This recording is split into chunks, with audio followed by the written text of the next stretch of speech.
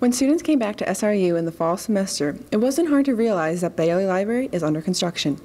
The renovations began in summer and have continued into the fall semester. Due to the renovations, students are required to use the back entrance across from Swope Music Hall, which has earned its title as Mount Bailey due to the amount of steps one has to climb to reach the door. So I'm really excited to be really a lot closer to campus. I don't have to walk all the way around the building. That'll be really nice. I think it's pretty necessary, honestly, for all the students who go in and out of the library to have a space to feel more comfortable and at home, because right now the renovations make it not so comfortable. And also, I'm excited for the faculty to have some nicer offices because they deserve it.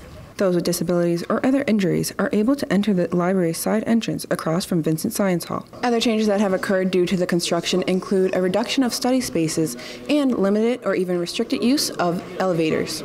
Services that have been relocated include T&B Cafe, which is now located in the old University Union, the circulation desk, and faculty offices. As for the results of the renovation, Bailey Library is set to have a redesigned entrance with advancements made to T&B Cafe. They're also set to have new areas for librarians and new bathroom renovations.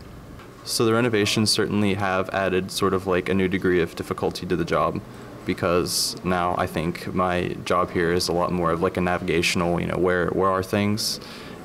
People don't know how to get upstairs. As of right now, the bathrooms on the second and third floor have been renovated and are available for use. SRU's website has more information regarding the renovations, and the webpage will continually update as more renovations are completed. As more updates continue to happen throughout the semester, we'll continue to inform you with the latest. Aisha Aldubayan reporting to you from WSRU-TV News. Your campus, your community, your station.